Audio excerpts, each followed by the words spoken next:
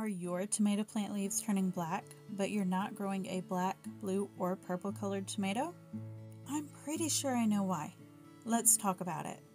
Oh, and if you find that this video is helpful for you, please subscribe. Your support paves the way to success for my channel, and it is greatly appreciated.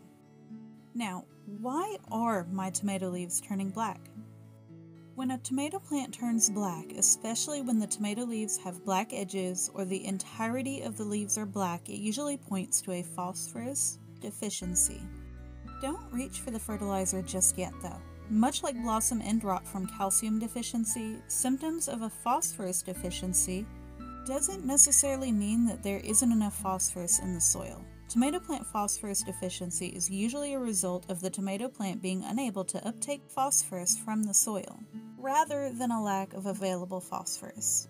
If you have a black tomato plant that seemed to change color in the blink of an eye, I'd take a moment to look back on recent weather patterns.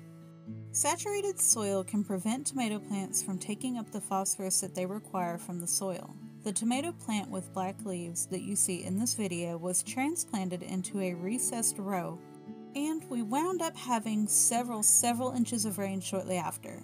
I'm talking 6 to 8 inches over the course of a weekend. While the plant showed clear signs of phosphorus deficiency, I knew that was impossible. The plant looked fine at transplant, and I had placed a busted egg beneath it, which is actually rich in phosphorus. After the massive amount of rainfall, this one single tomato plant turned black.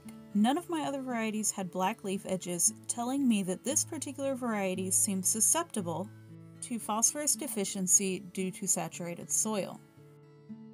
Kind of like how some tomato varieties are prone to blossom end rot.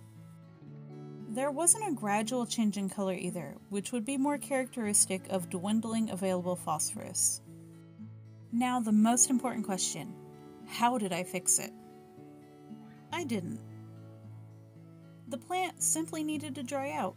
We don't get that much rain at one time generally, and if we do, it's only once a year or so. If you're watering your garden daily and you see this, you should withhold water for a while. Test soil moisture an inch below the surface of the soil before watering. It can be easy to overwater a garden. For me, since I don't water, I was focused on moisture retention and capturing rainfall as we have had some rough drought conditions in the last few years.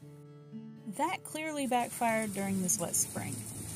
If watering isn't the problem, then I definitely recommend reaching for the fertilizer. Bone meal is an excellent source of phosphorus, or you could opt for a fertilizer that is specially blended for roots and blooms. Specialty tomato fertilizers are great as well.